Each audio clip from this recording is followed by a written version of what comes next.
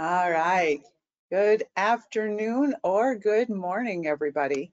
So here we are, and I hope that I can see, and I hope that many of you are returning. I know we've had some really good, we had some really good questions in the last couple of sessions that we've had, and also I know that the last models that we've been seeing throughout this month, they really work off of each other, and so therefore, if you haven't had the opportunity to see some of the other modules, I know these are posted or different versions of these are posted on the National Hispanic and Latino MHTTC's YouTube account. And so I highly recommend you go there because in addition to me, there are many other really engaging speakers and really engaging topics that I know have been covered over the last weeks all the way through the last years that are really, really helpful, especially as we're talking about these topics. And so today we're going to be talking about engaging and treating Hispanic and Latino clients. If you remember last week, we talked about the ecological validity model where it talks about just how to understand culture.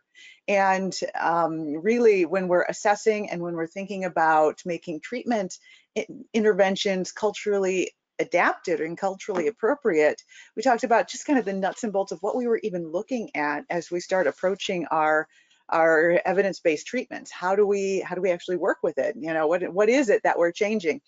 And so I was really, and so kind of moving from that, now that we've talked about those fundamentals, today is really an opportunity for us to talk about that piece that's even harder to kind of put our finger on.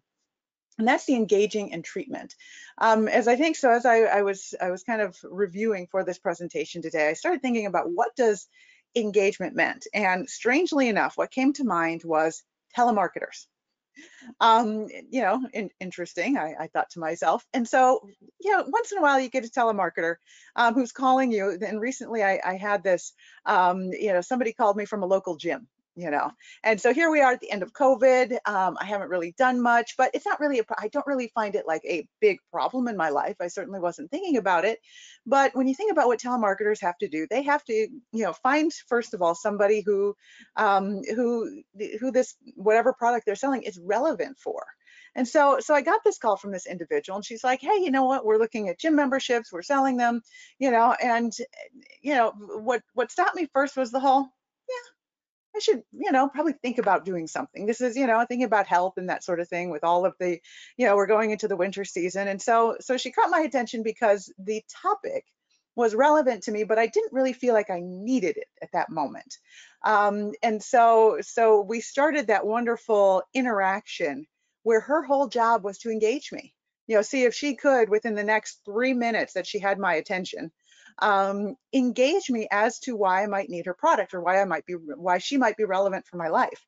And so, and as I think about that phone call, what I recognized, a lot of it had to do with just how she was, in talking to me. If she had come up with, kind of come off with that, we need to do this, this is important, you have to do this, there's no choice, I probably would have shut it down pretty quickly and not even listened to her.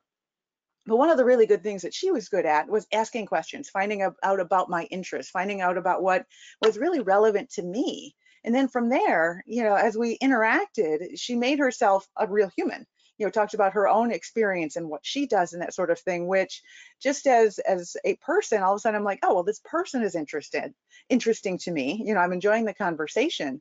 But in thinking about it, I had to, it had to be relevant, and she had to really start to find out about me and then change what she was talking about so that it was relevant to my life, And so as we started talking, in the end, yes, she did sell me some sort of, package that, we'll do this again. New Year, January 1st is coming, and I know we all do it again then too. So we'll see how well it lasts. But as I think about that, and I think about how when clients come to us, often they're like, you know what, I'm going to try therapy or wherever you might be, whatever kind of service, whether it's case management or some other, mental health service, groups and individual, they come into us either being sent by someone else or they come in on their own volition and say, you know what, I think that what is here might be helpful for me. And then is our job to start to bridge that gap, both with who we are, just as people, but also with helping them understand what they're really looking for and how our services can match with their need.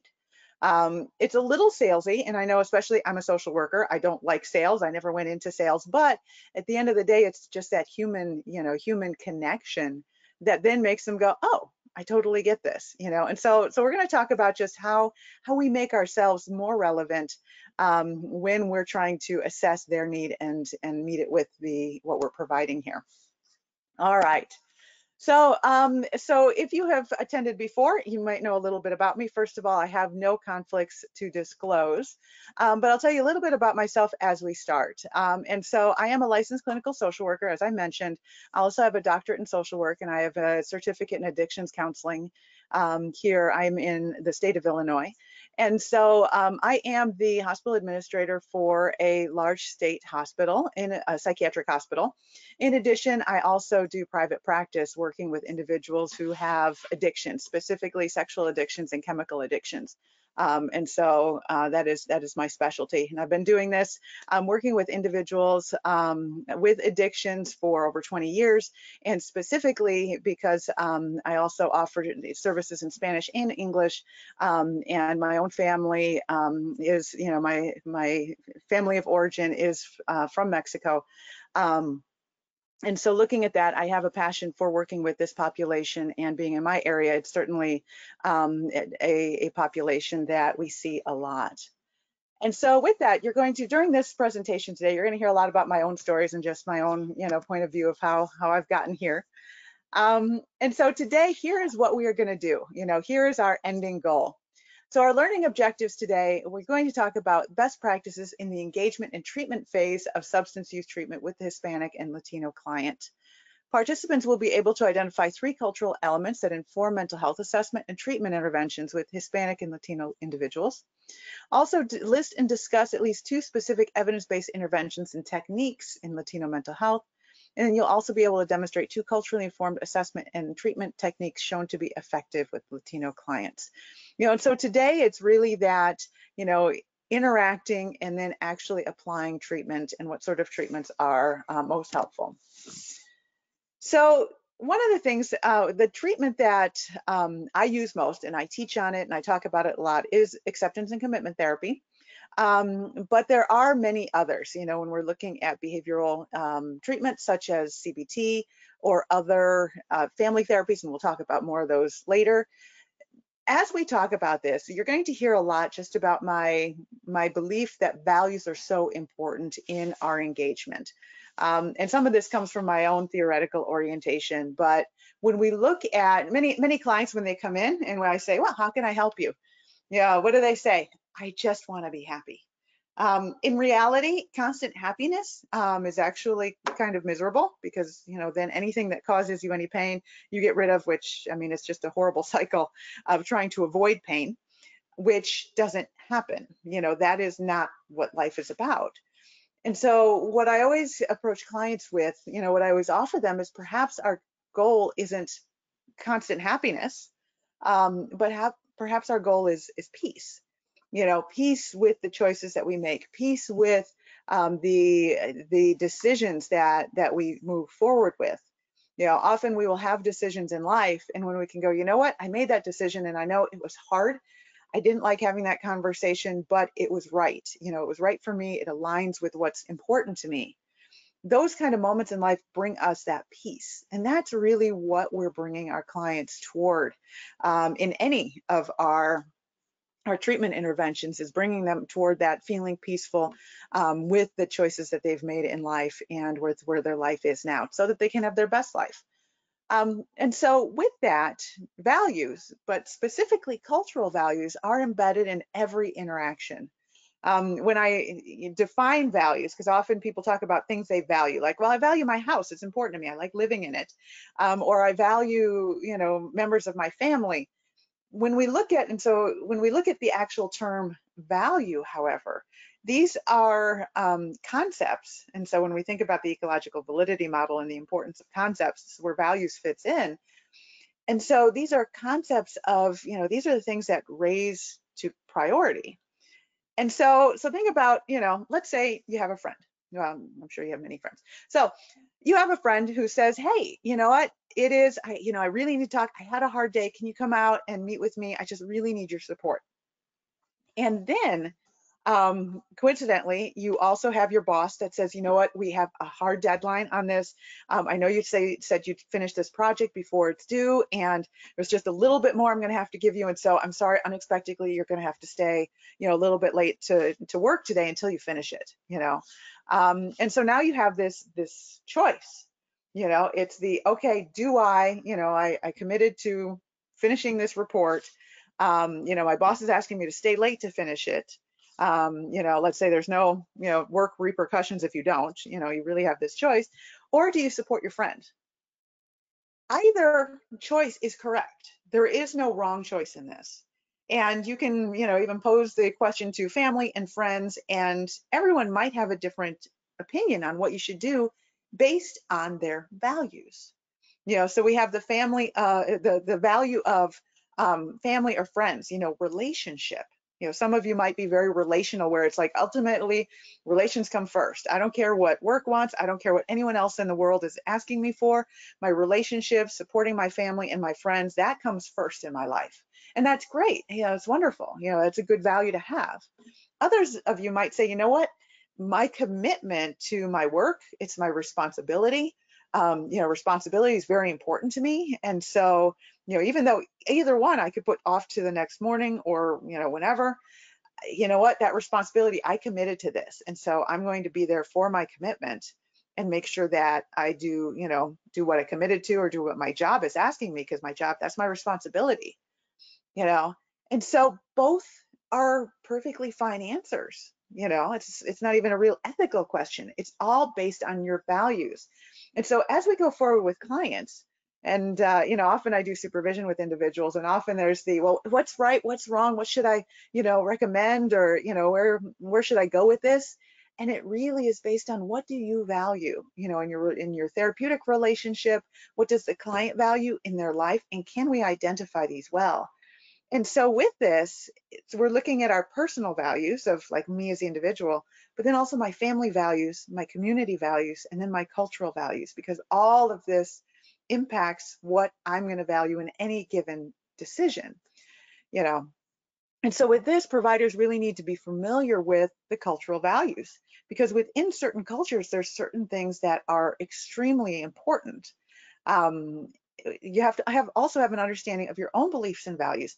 I know I use that example, I'm a responsibility person. And sometimes I know I've probably, made decisions that could have been argued, because it's the whole, hey, you know what, I committed to this, this report or whatever it is, I have to, my responsibility is super important. I can't just, like, change, or, that's my particular value.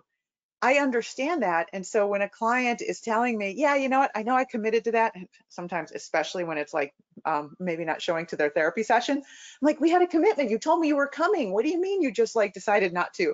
Or you decided, meeting with your friend was more important? It, like, blows my mind. However, I have to understand that's my value, not my client's. And so when I can understand where their values come from, within their culture, within their personal life, then I can start to go, this is actually what we're looking at. And so being aware of values that increase client engagement, and also values that impact healthcare. And these can change. Often as our clients develop insight into their experience, they all of a sudden start going, oh, well, that's not a value. I thought that doing whatever, I saw modeled in my family, that doing what, all of a sudden I'm thinking that cleaning your plate. My family of origin taught me cleaning my plate is the most important thing. I must do that because, there's starving children in China or wherever they are now. And all of a sudden they're like, but health is actually my value. And I recognize that that's not helping me and my, my value with health, let's say, and so that gives us an opportunity to start looking and going, okay, well, what does that mean for your behavior? I have an assignment that actually I give to many of my clients as we're looking through this particular thing, and that helps me understand. And basically, for those of you that have the opportunity to assign homework in your therapies or in the work that you do, some of you may, some of you may not. Often I have my clients write an autobiography. And I have some questions that often I share with them, to kind of give them a guideline just of, okay, let's talk about the values and the norms that you saw as you were growing up. Let's talk about what impacts you now. And then let's talk about what's important to you. How did people communicate? What was important to communicate in your family? And so I've found that that particular activity really helps in starting to understand this, both on a cultural and an individual way. And wonderfully enough, if when the client's engaged in that, they too can look at it and use that to start developing their own insight into their particular values. So just a little Easter egg right there. And so next, I'm going to talk a little bit about cultural values that impact the engagement phase, that first kind of, working with your client. So first of all, confianza, which means trust.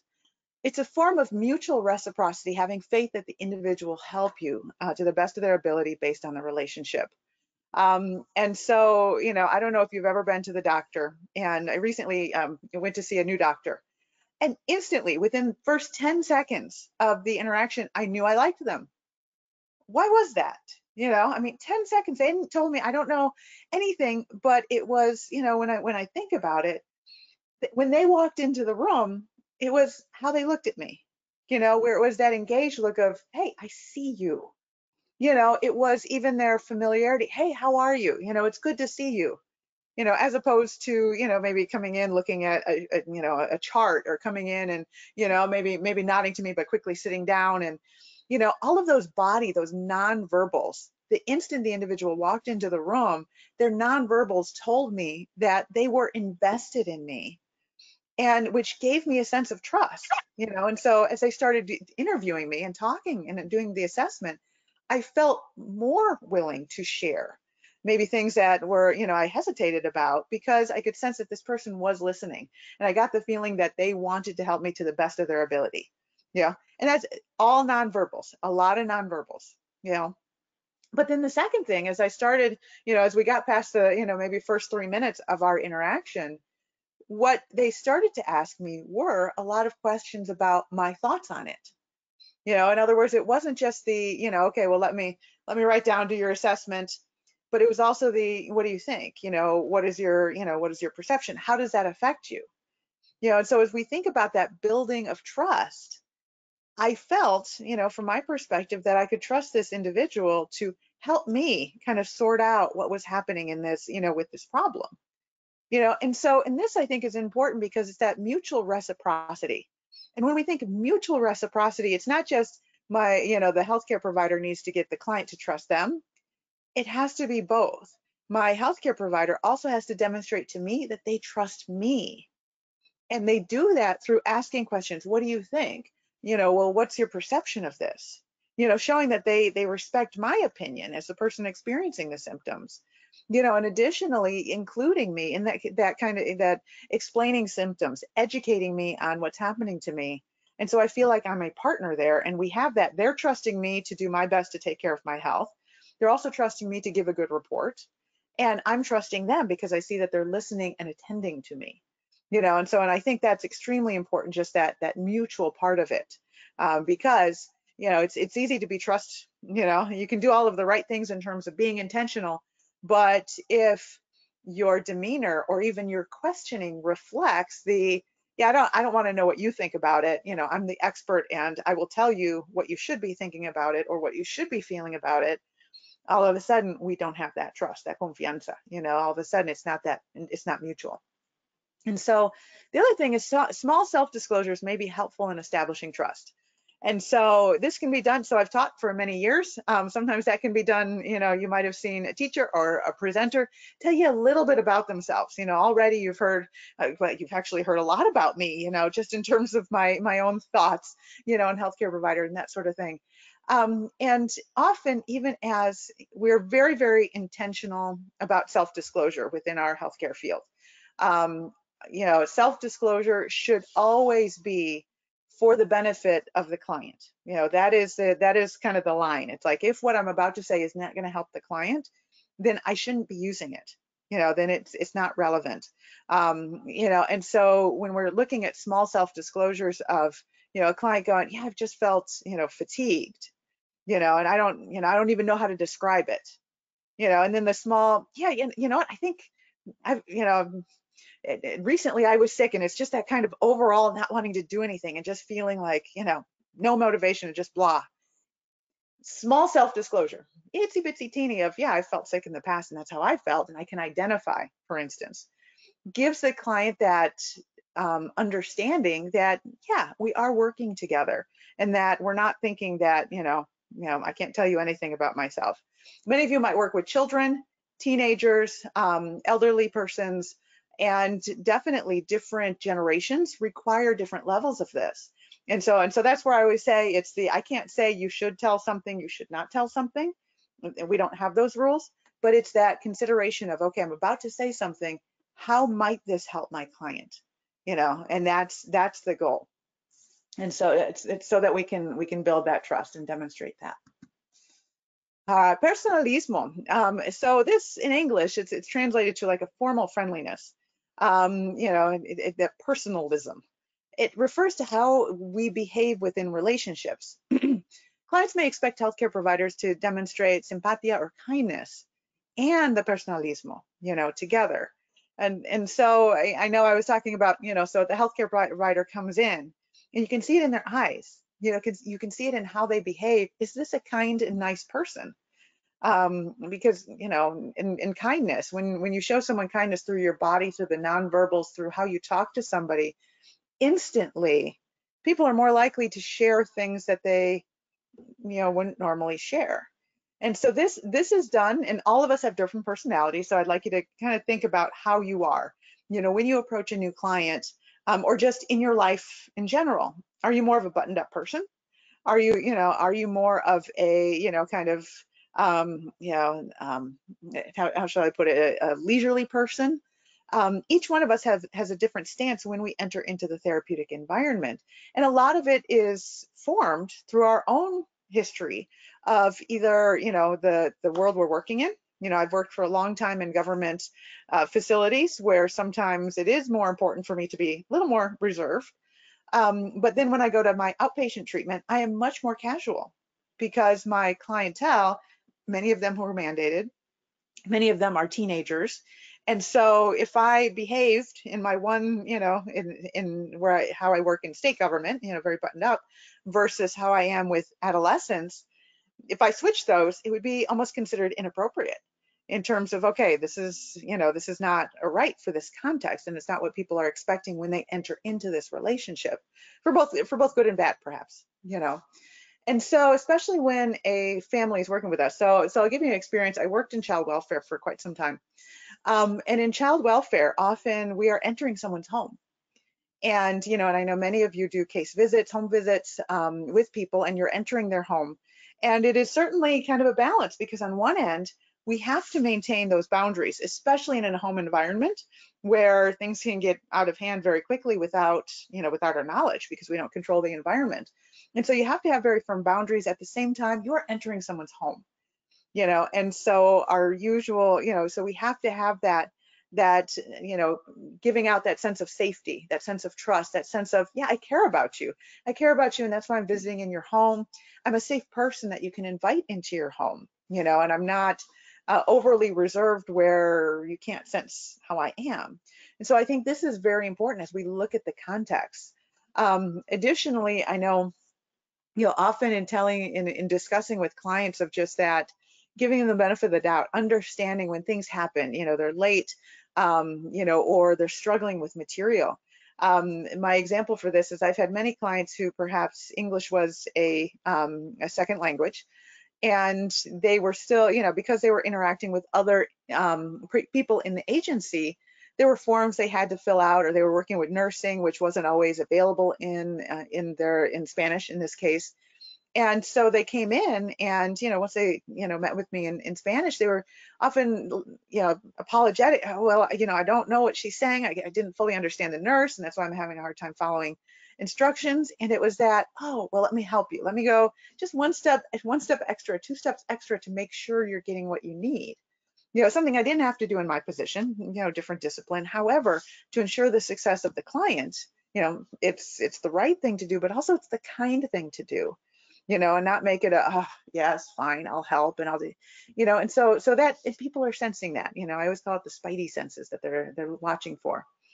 And so clients can feel slighted if those values are not expressed. And so we might feel it. I'm a kind person.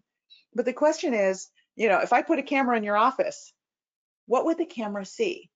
You know, our intention, we can have all the intention in the world to be kind, but what's the client seeing? What's going on with our face? I have loved this period of always using Zoom because I've gotten really good at watching my own face. Okay, probably, I don't know, am I supposed to do that? And seeing when I'm, feeling one way, or if I'm, if I'm kind of irritated, how quickly does that show on my face? And beginning to understand, it's like, oh, well, this is how others might be perceiving me based on some of my facial expressions even. And so I highly recommend, if you're participating in the Zoom world, watch your face, and we can get, I think this is going to really benefit us as we go forward, of just being able to kind of monitor, do I seem kind? Even if that's my intention, do I seem kind? Do I seem like a person? Do I seem approachable? Because that's the goal here. And if we're not expressing it, it doesn't exist.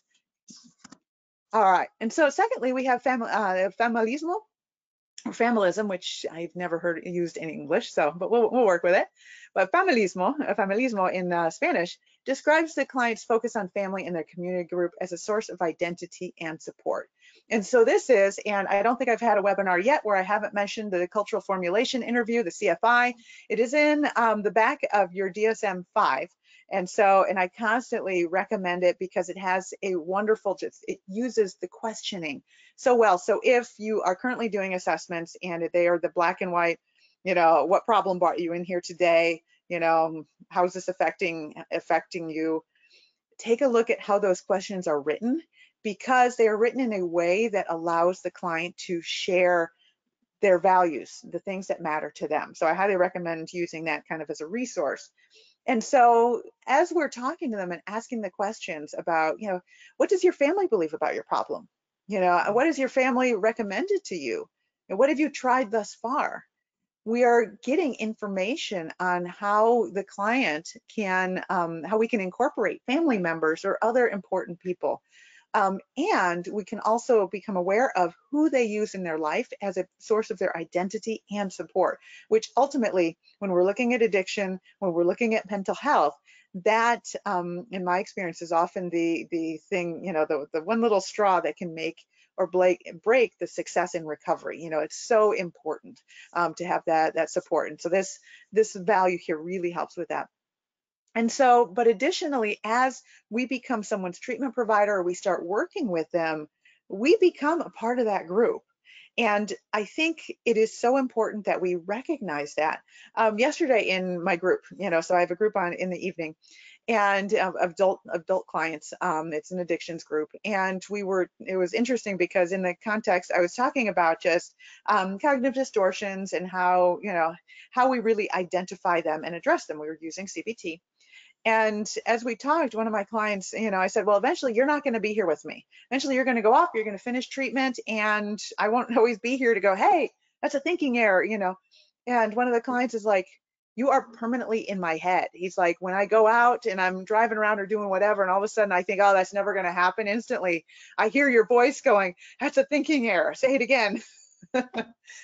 And I, as I see it, and this individual, he's a Latino client, and it's that whole, I have become a part not just of his mind, but a part of his support system, a part of how he even thinks of me and thinks of the work that we've been doing. Is my voice, myself, my person has been attached to some of the work that we've done.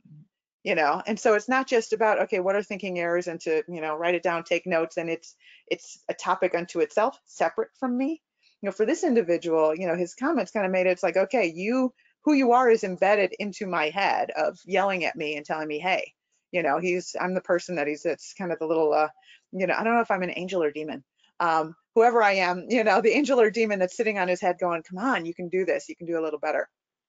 And that I've seen, especially with a lot of my Latino clients, I become kind of a part of their community here, And so the boundaries might be flexible between family members, And so one of the things, we have to avoid pathologizing relationships that may be supportive. So this is where, as we think about our own relationships with our families and friends, in my work, I've recognized that it is very, very different. I'm sure if you go even around your neighborhood and visit every single home and learn where their boundaries are between family members, very, very different. And so pathologizing is when we start to take it and go, oh, well, this is because, or you have this problem because of this relationship, that relationship, instead of working to understand, well, how does this impact? How is this in your values? As I look, and I was, thinking about a session I recently did where the individual, my Latino client, lives with his mother. And this is something, it will always, always be, this is not going to change. It hasn't changed when he has been married, hasn't changed when he's had girlfriends. This is his, living with his mother as part of his relationship, and much of it is because of his responsibility. And she's perfectly independent, could live on her own, they could separate. However, he sees it as, hey, we're here together, why would I, if I move, my mom's going to move with me. That's just what's going to happen. And part of his job, as he sees it, is to support her is to, make sure she's doing okay, and is to constantly have that relationship. And he was telling me about every single night, his mother's out of town, was out of town for a little bit, and he was telling me about every single night he goes to his mother, at the end of the night, for a blessing. And he was like, yeah, this is something she's been doing since I was a little boy, and this man is now over 40. And he's like, but, he's like, this is so important to me that every single night I get that blessing. And so he was talking about his mother's absence. It's just like, wow, that's I really feel that absence of not getting her blessing in person. And so as we look at that relationships, in some families, that might be perceived as, what are you doing? Come on, let's separate, go, start your own family. But for him, this was incredibly supportive, incredibly important, and a source of emotional support, that we're looking at. And our job is to be flexible with that, understanding, even when we're sitting outside, not necessarily seeing the, oh yeah, that makes sense to me, All right. Of course, respeto, which is respect, and this refers to the respect given to professionals based on their position. So one of the things I like to mention is there are, I believe it is 7 different types of power, maybe 8. Sometimes they add another one. If you type it in Google, you can see the 7 types of power, and it's used heavily in business environments. And one of the powers, there's expert power, knowledge power, and informational power. And so what we have here, is expert power. I have power just because I'm an expert in things. I know things. People tell me that, hey, you know things, and therefore we should respect what you say. Even informational power, when clients come in, they're usually looking for some information, whether it's how to solve a problem or a phone number to help to get them to the next, spot that they should be in, or help to fill out a form. And so understanding and owning that, we have to own the power that we have so that we can understand the impact on our clients, and especially within the Latinx population, this is often a value that they have. Not for everybody, of course, none of these are for everybody, but often this is a, hey, you are a professional person, you are educated, and therefore, we have this respeto. And so, however, we have to be very careful with this, because also it can lead to the impact on that relationship or engagement if we don't, see it for what it is. And if we don't work to make sure that we're empowering our clients, because that's our role, is to empower our clients so that we can help them and, make sure that we are problem solving with them, in a way that's relevant for their life. And so some of how we do this is when I first see a client, or especially a family, using titles, I never assume that I can call, even sometimes I find the, hey, oh, mom, you can sit over here. Dad, why don't you sit? And I know often people do that frequently, because it's easiest, okay, I'm working with the kid here. Okay, mom and dad. And even that is actually very casual. And so, but first out of the gate, it's that looking, okay, Mr. Ramirez, Mrs. Ramirez, whatever you're doing, so that they can see there is respect here. And then as you work on that relationship, if it does become more casual based on the family's needs, based on the interaction and the treatment's needs, then you can change. But it's that making sure that you are kind of owning that position. I understand that I am a professional here. You're coming to me for a service, because that often it can be what's expected. and then once I have that relationship, often we get much more casual, to improve comfort and just that trust. Yeah. All right. And so those are the values that really impact engagement. And so our goal is to be mindful of those as we continue on, as we develop that relationship, and also be able to reflect on our own values that we are bringing in. And again, we might value, if I value, relationship over respect, I might enter my healthcare provider's office, in a casual way, as opposed to, and I might bring all of my ideas for my treatment and what I believe my illness is. And so versus if I value kind of respect over maybe that, relationship part, I'm going to enter, and act and behave very differently, and so, but this is on both, again, to build that kind of mutual relationship that we're going for. All right, so our next piece here are cultural values that impact the treatment phase. All right, so values that most affect the treatment phase due to the pervasive way that these values impact the client's perception of identity may be machismo, marianismo, and fatalismo, okay? And so as we talk about these, what we're looking at, especially when we start talking about treatment, and I know we've previously had a couple of webinars that talked about how we, the client's understanding of illness, the client's understanding of distress and how that impacts them. As we think about how the client even conceptualizes who they are as an individual, that impacts how they enter treatment, whether for mental health or addiction issues. And, their understanding of, am I what is my role? What are the expectations for me as a person can impact how they look at treatment and their responsibility. It can also impact their understanding of what they need to do.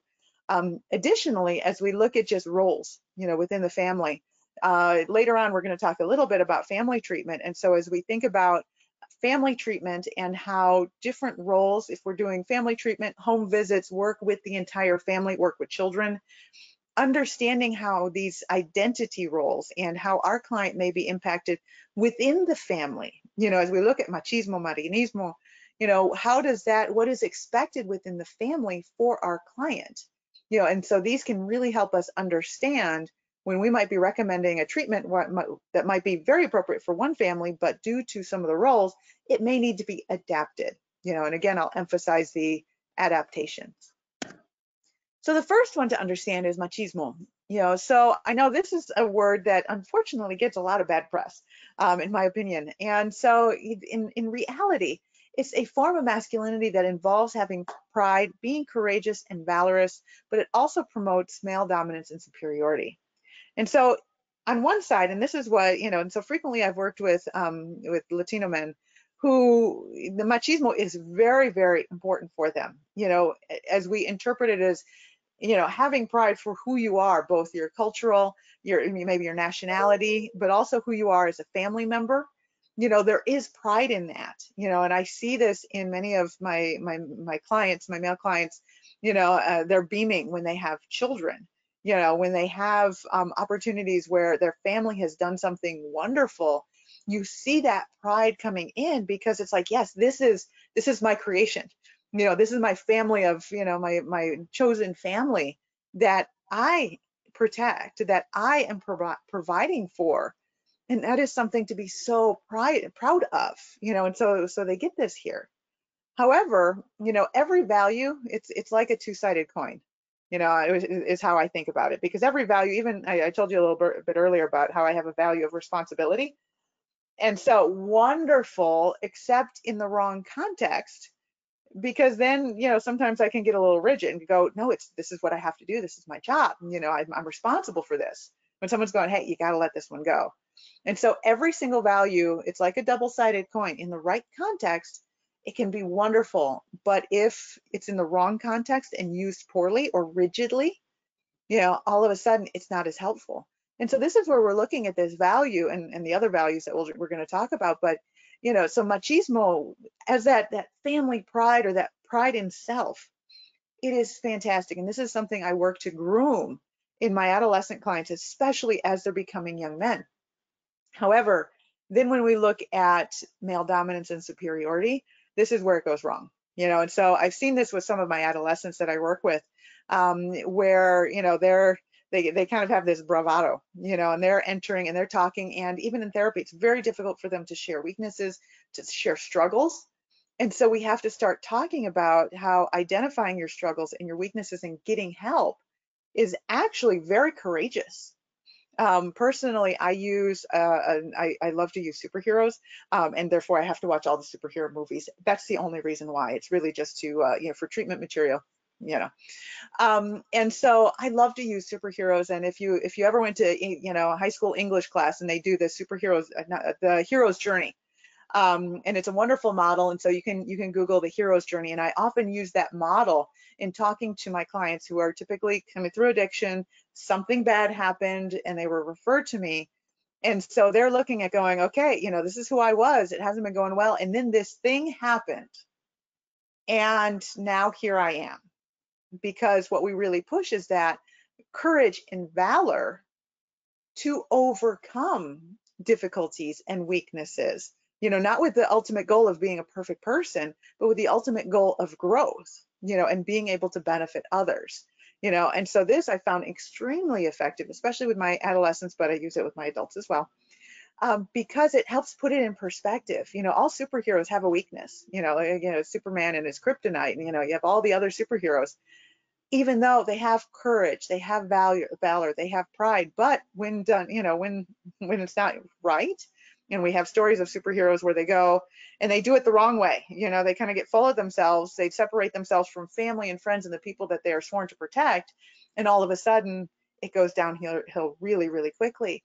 And so this has proven to have been a really great model that's been helpful for me. And so, so back here, so when we have this very strong value, men with this may struggle to accept appropriate emotions and vulnerability, like I mentioned, and and this can cause just the ineffectiveness of treatment work. And so that's where, as I'm thinking about this, that identifying, going, yes, this is what this is. And I've talked about, machismo. When I work with non-Spanish speaking clients, we talk about, kind of that pride is usually how we define it, but the good side of pride and the bad side of pride, of being too proud, and when I identify it, we can work, and therefore it doesn't impact treatment. But if we let it go and we don't address it and talk about it for what it is, it can be very, very damaging. Or if we talk about it in a way that's demeaning, the way that doesn't respect it as a value. Because that's the other thing. This is, if we're like, well, you can't be dominant, you can't be superior, you have to, you have to change. And whenever we're working with any of the values, cultural values or otherwise, if we start to demean them or talk down or pathologize their values, you will lose people very, very quickly, and all of a sudden, because you literally don't get them, it's that you don't understand where they're coming from. And so that's super important. And so the opposite, the female form of machismo, is marianismo, which is less used. So this incorporates the concepts of saintliness, submissiveness, humility, and vulnerability. It may also include the role as a provider and having a strength to raise children. And so when I work with female clients, again, values are double-sided. And so this can be used very, very well in terms of, helping them understand, understand themselves and what they want. Help them understand when we're looking at their value, it's that, okay, what do you want for your life? How does this fit in terms of even being vulnerable as a strength? Being able to take in other, opinions and be able to work within that and be able to support others. But it's also bringing in that strength part. And I like to, especially, I don't look at this as just having a strength to raise children, but having a strength, as who you are, and talking to them about what that involves. Sometimes that's that strength to provide for your family. I work with many individuals who are single mothers, and we're looking and going, look at this, you have that strength to provide for your children. You have that strength to be a great role model. You have that strength to as you go to work and as you do well in work and you succeed, this is a strength that you have to care for your family. And so it's phrased differently in many ways. Both of these are very, very similar, you know, but they're slightly different just in their phrasing. And so therefore, you know, especially as we are looking, and I know these are very gender biased, you know, they're very male and female. And so as we're talking to individuals who might not identify with either male or female, and we're talking to individuals, especially Latinx individuals who, you know, who are identifying with other genders, we have to talk about these as values. What are your value apart from necessarily the parts we have, you know, but in terms of the value, you know, which is a little bit, which is helpful for them, especially, you know, as they work to identify what their identity is, you know, and who they are and what their values are. So I'll put that's out there as, you know, we can separate it from the actual biological sex to understand, okay, let's adapt this for your gender, you know, and your values.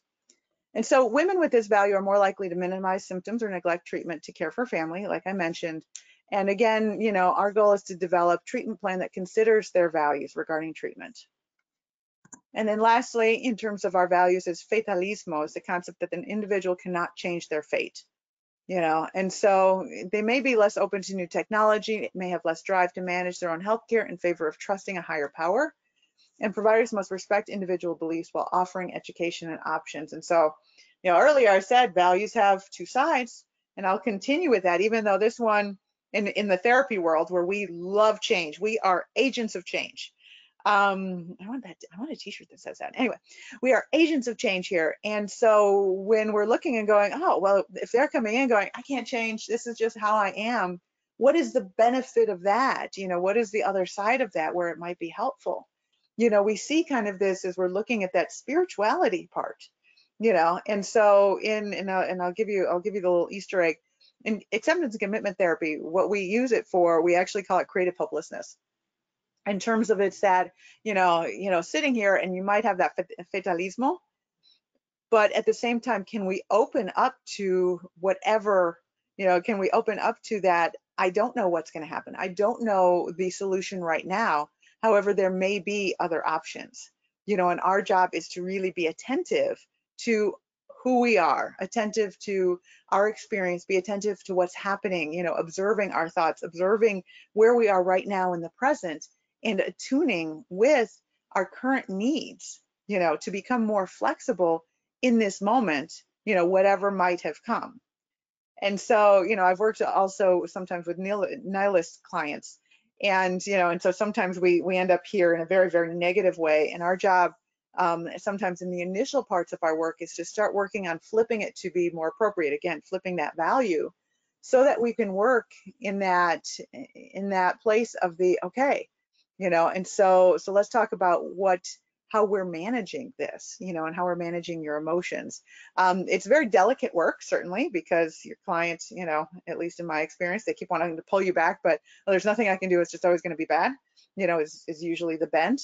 And so, but our job is to continuously, you know, bring them back to that, you know, if there is a trust in a higher power, you know, then maybe we need to connect with that. If there is a trust in something else, you know, and so let's talk about how this, you know, how this is important to you, you know, respecting those individual beliefs, and offering options, you know, and again, supporting them through that.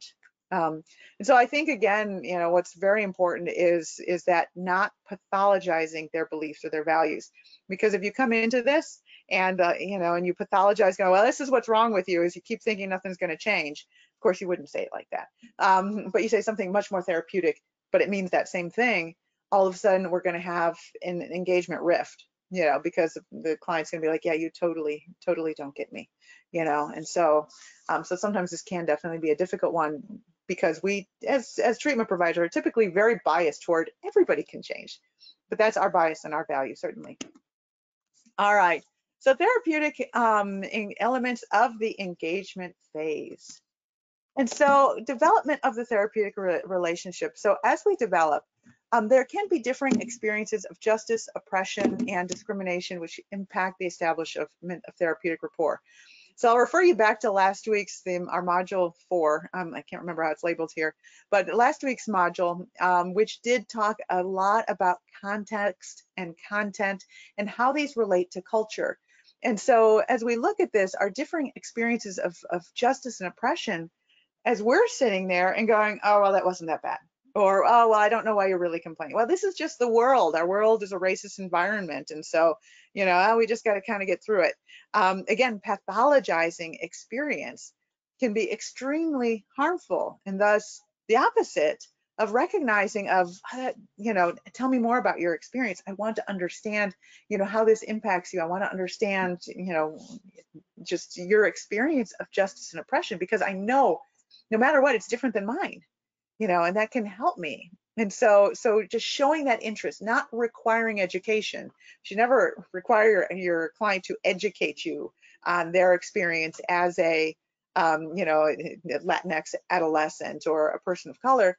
We're looking at the whole, can you inform me about your experience and how that impacts you? Because I want to understand your experience. And so the areas that are most impacted in the engagement and treatment phase are in the expression of empathy, transference, and countertransference. Yeah, the provider must consider the client's values and suspend judgment to understand the client most accurately. And if you go back, way back to the beginning, probably our first week of these webinars, that we've been doing, being able to suspend judgment of, I believe I know something about your culture, generally. I know a little bit about your community. I know a little bit about your family, and I know a little bit about you. However, that does not qualify me to judge any of it. And so keeping that open mind that, I want to hear what you have to say. I want to understand your experience, ask questions when appropriate, and recognize it's not static. In other words, the client's experience can be, one experience when they start treatment, and it can change. I see, unfortunately, sometimes we get into this path of going, well, you used to say you were this, and now, you're not saying that anymore. What happened? It's like perspectives can change, especially in therapy or in therapeutic interventions when we're developing insight. Sometimes that first, nope, I've never been abused. I've been okay. Everyone's always, my family, they're fine. It can change as they develop insight into, oh, well, this was harmful to me, and I now understand the impact. And to be open to that movement, and even their values of, I never thought this was important, but now I recognize this is a value that I have. And that's part of our goal as we work through the change, is just suspending that judgment initially and then throughout the process. And so empathy, I love empathy. First of all, I love to receive it. I love to give it, even when sometimes it's hard. And so, but what empathy is, and there's all sorts of definitions. Some, I'm sure you've heard, there's even lots of, if you go on YouTube, a lot of videos on empathy, and they all give you slightly different versions. When you look at the research, there are all sorts of definitions and research on empathy. And so here's one for you. Let's see how you like it. Empathy is a feeling in oneself, the feeling of others, and so Brene Brown did a wonderful video on empathy. I can't remember the title of it, but there's a bear and a moose, it's a cartoon one. So you can YouTube that one if you look at for Brene Brown. And basically it talks about it's sitting down with the individual and going, yeah, get it, and not questioning or giving the, well, at least this didn't happen, or buts or ands or others. It's just the whole, yeah, I get it, and so our role is to seek to empathize with the client regarding their experience based on an understanding of each of their culturally based perspectives, and so that's part of, as we've talked about, all this engagement, opening it up, understanding the values that make certain things important to them and other certain things not important to them. I don't know if you've ever had a session where you keep trying to get your client to talk about certain things. I keep bringing up this topic and they keep changing the topic. Yeah, sometimes it's because they're avoiding the topic. Other times they're like, I don't, that's so not even important here. It's so not even a thing. And, obviously our clinical, our clinical judgment's going, okay, yeah, I got to pull this apart a little bit or I don't, but sometimes the culturally based value and perspective, it's like, oh, you know what? This is important for me, not necessarily for the client, and recognizing that, again, who am I asking this question for? And then this empathy offers clients a rich opportunity to resolve their own ethnocultural conflicts.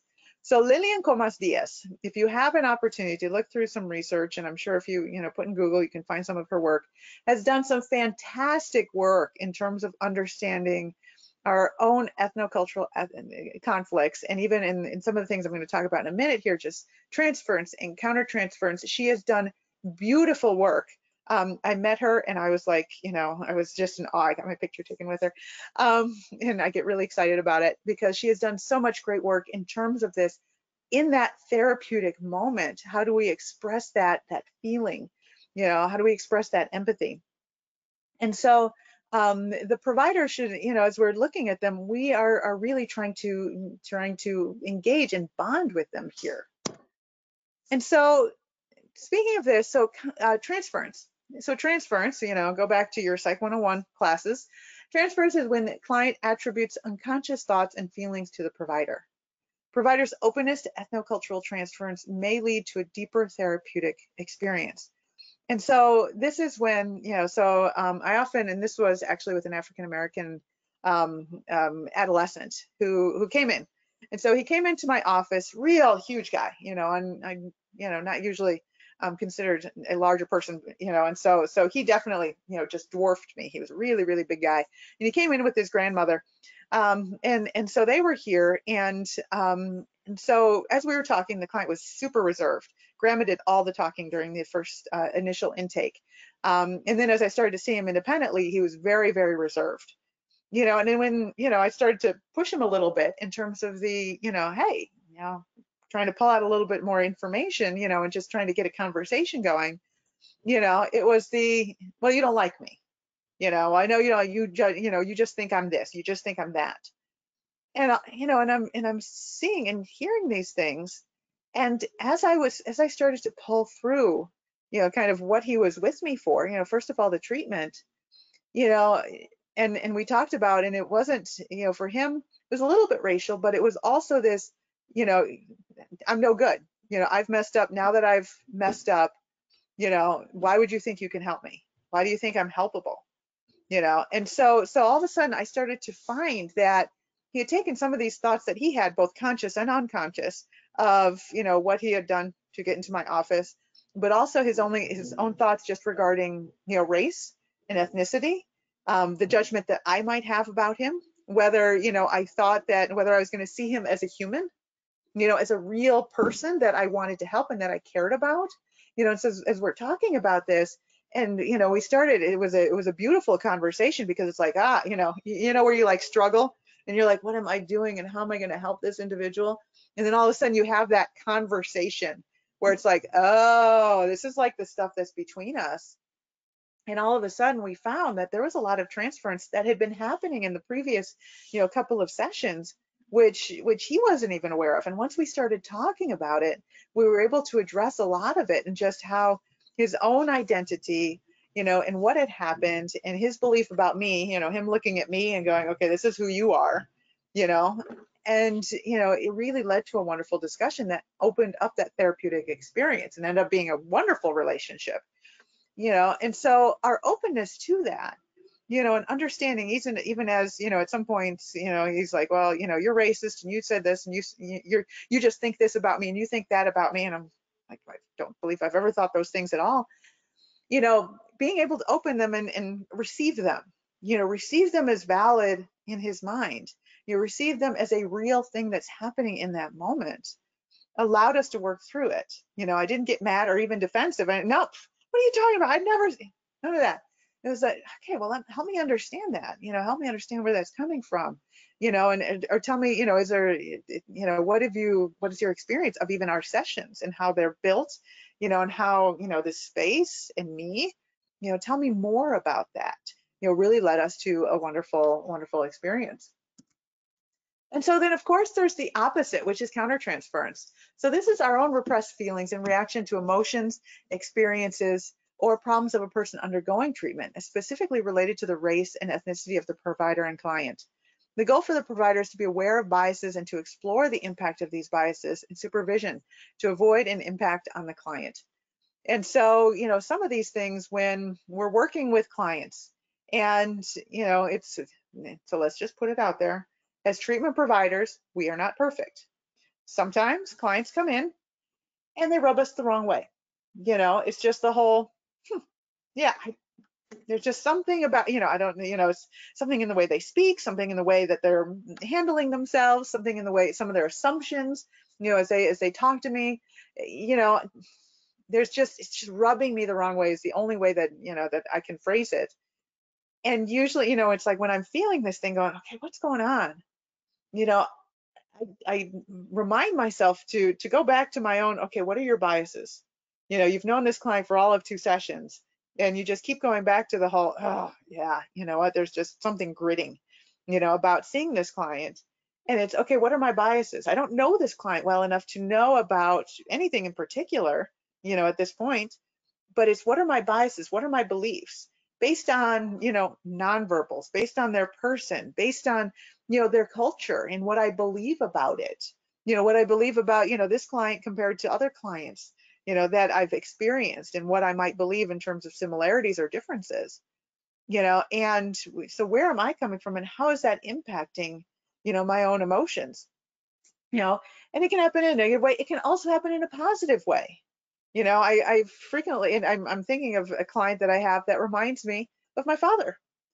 And it has taken a lot of, and I recognize this, and I know this, and there's certain mannerisms, where you're just like, oh, and so as you're working with this client, well, as I've been working with this client, it's so important to get supervision, so important to talk about this, so that that I can look and go, okay, as I think about my responses, as I think about treatment, what's going to help this individual who has mannerisms like a loved one, but is not my loved one. What do I need to watch out for? Especially if I'm pushing them and holding them accountable, and supporting, and even topics, again, we are looking at content that might be important for this individual. But as I start thinking about my own, family norms, what we talk about, what we don't talk about, communication and those sort of, and those sort of things, how my family communicates, what am I bringing in from my own, world, my own biases and experience, and inferring onto this client, and so and that is super important. I know I was and so I like to share my weaknesses with you as well.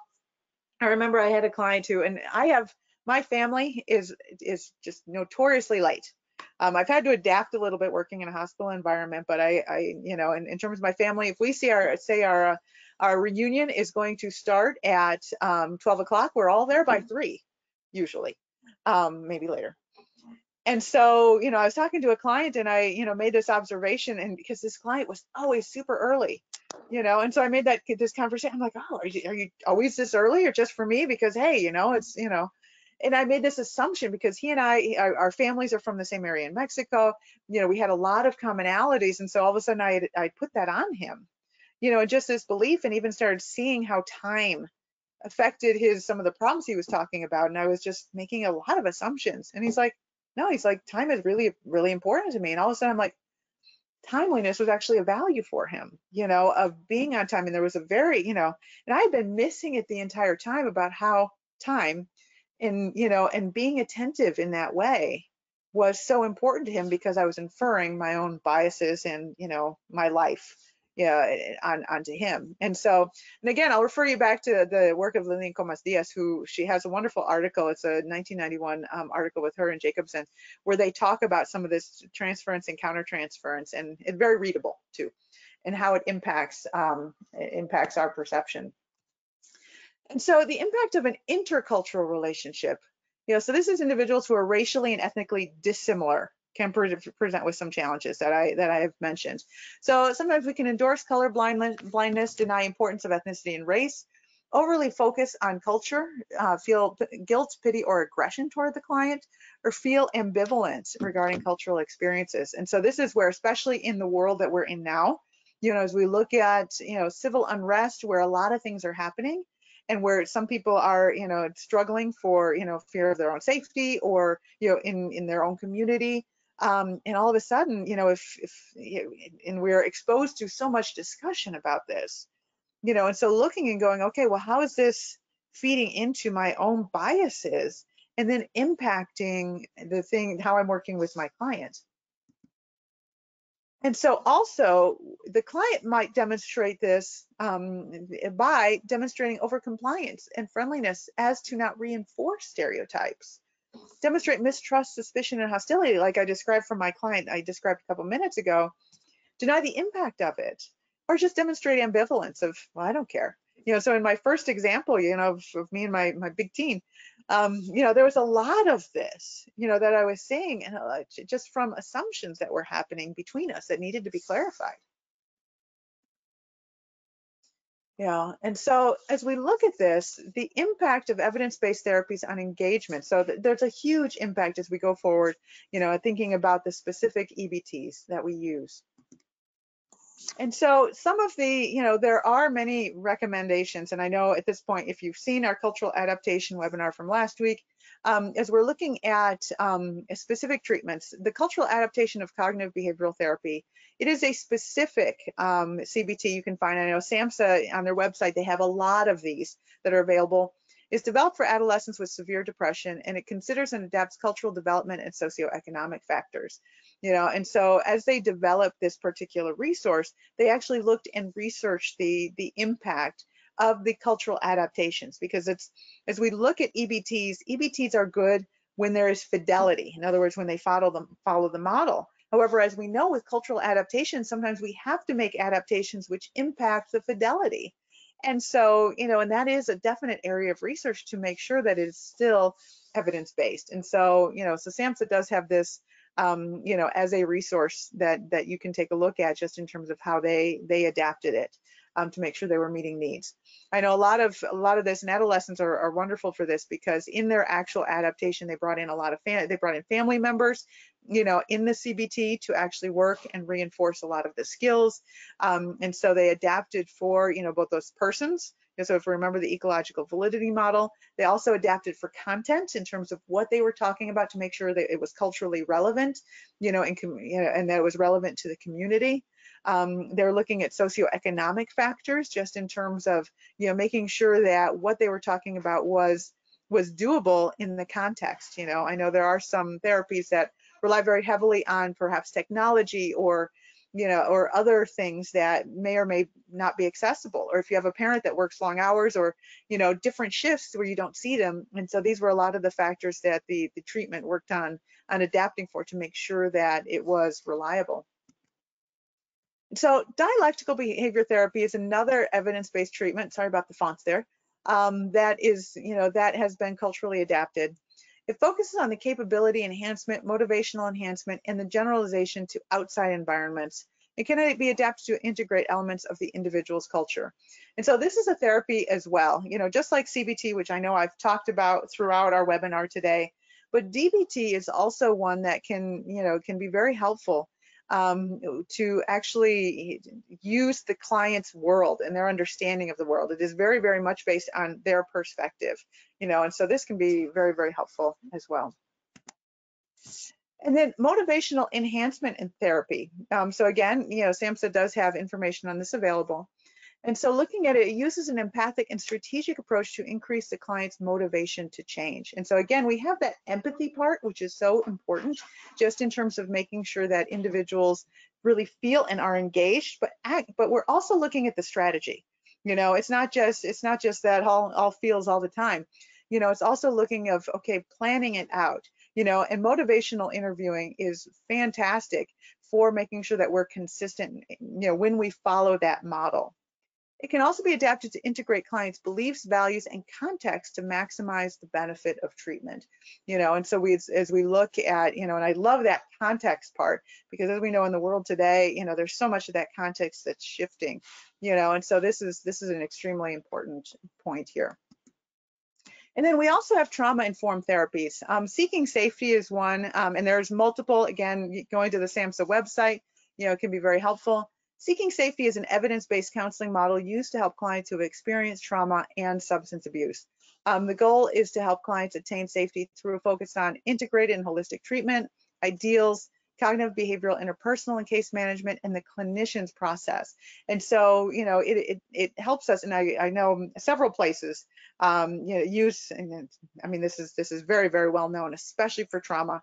Um, and so I really appreciate just how it does look at, again, the individual, where they are and their perspective, but it gives you room to adapt as well. And so, and this is also workbook based, for those of you that use workbooks. So the trauma recovery and empowerment model is a group treatment model designed to empower, provide trauma education, and build skills. And so this as well, you know, you can find more information on the SAMHSA website. It's highly adaptable to the cultural values and beliefs of the Latinx population. You know, and so as we're looking, you know, providing trauma education in, and again, when it gives us room to bring others in, when it gives us room to look at the values, and even when trauma impacts a family, you know, impacts individuals, how can we help, you know, identify their values to give us the path to work through trauma? You know, because ultimately, you know, especially when we're looking at trauma-informed therapies, we're looking at that, you know, looking at that meaning making and being able to move on to their next, you know, to move toward healing. And so those values and beliefs are so important in that process. And so this model helps give us that. And then, of course, family therapies. You know, in terms of family therapies, there are a lot of different ones: structural family therapy, you know, Bowen family therapy. There are so many that are very, very good and useful. And of course, you know, as we're talking about persons, using the family of choice, you know, if there's, whether it is the specific family or whether we're looking at friends. I think I've mentioned that I've had many clients, many of my adult male clients, bring in friends. You know, here's a friend that I've known for decades who can be helpful, and I know their family knows my family, and is an incredible source of strength when it looks at actually keeping, you know, supporting them. You know, for those that are working in addiction, often I say that addiction, the opposite of addiction is not sobriety. The opposite of addiction is connection. It is impossible to maintain addiction in a place of connection. And so as we're looking at, and this is one of the reasons I love family therapies, because it really helps strengthen those connections and provide the accountability to help people be successful as they move toward recovery. And so these can be used also to identify those cultural interactional patterns, family interactions, and educate the family as a system. And so when you bring, you know, I believe it was Manushan that said, when you bring the family into the room, you now have the problem in the room, you know, and so it's right there with you, which I think is also why so many people are, you know, starting off a little bit hesitant on family therapy. So here is, I do have a list for you. Here's a list of other family therapies that are evidence-based. And so, you know, I highly recommend taking a look at these, and all are proven effective with the Latinx population. And so here's another list that you can take a look at. All right, and so at this point, I think we have a couple of minutes here. Let's see, do we have any questions? Things that I can continue with.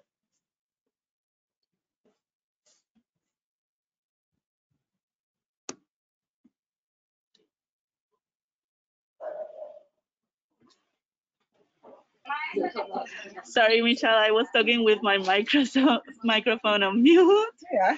Yeah, it happens. So Yep. we have a lot of comments saying thank you for a wonderful presentation. To all the attendees, you can send your questions in the question tab on your control panel, so we can ask Michelle if you have any doubts, if you want any suggestions about everything she talked in this wonderful presentation. Isa, I don't know if you're there, you can hear us. Hi, yes, I'm here. So Michelle, can you provide like a little bit more information regarding why we need to pay attention to the Latinx cultural values in therapy? Mm-hmm. Like in So general?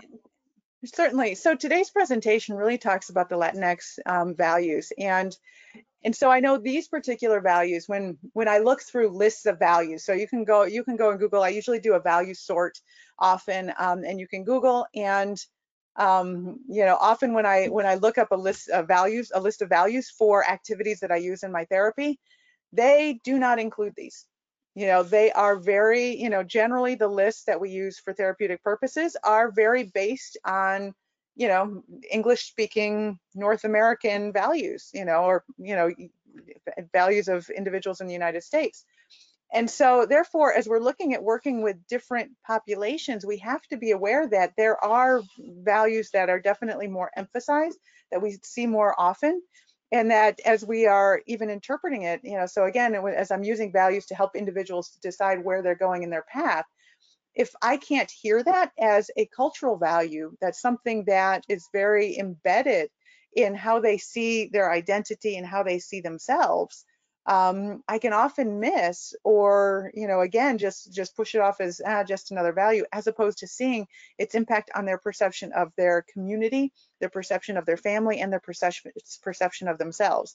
And so we know that much of the research and many of the resources out there are based on majority populations, and so that's where I think is, as we work with the Latinx population, we have to be very mindful, first of all, as healthcare providers, to advocate for our clients to make sure that they are getting relevant information and relevant treatment, but also we have to advocate for the special areas that might that might impact their particular culture, and start from that place of understanding. Thank you very much. We have another question. How do I help a parent to understand that their child has depression and that the child is not faking the symptoms? Mm-hmm. Maybe like to provide a way how to explain or provide psychoeducation to their parents. Yeah, certainly. So usually, I think often, when we're working with clients and working to express it, we have to get to that. And I know with this in particular, I've worked with many adolescents with this particular issue, and it's the, okay, we can come from different places of believing, of the origin of symptoms, but the symptoms still exist, the behavior still exists. And, and I always look at okay, well, parent, what have you tried thus far? Well, I believe they're faking it, and so I punish them, I put them in the room, and my question is that working? And often the reason they're in my office is because the things they've tried, he's faking it, and so I put him in his room, I take away his computer, I do this, is not working, or maybe they've been sent to me by the school because of these issues, and so our job is to offer an alternative, is to look and go, okay, well, you're trying all these things based on, your belief of where the illness is coming from, your belief that the illness is faked, they're making it up. And so, so I usually move toward the just looking at the specific behavior and going, okay, perhaps this is true. Let's just say, perhaps it is. Keep an open mind. However, we have to do, I always say, do what works.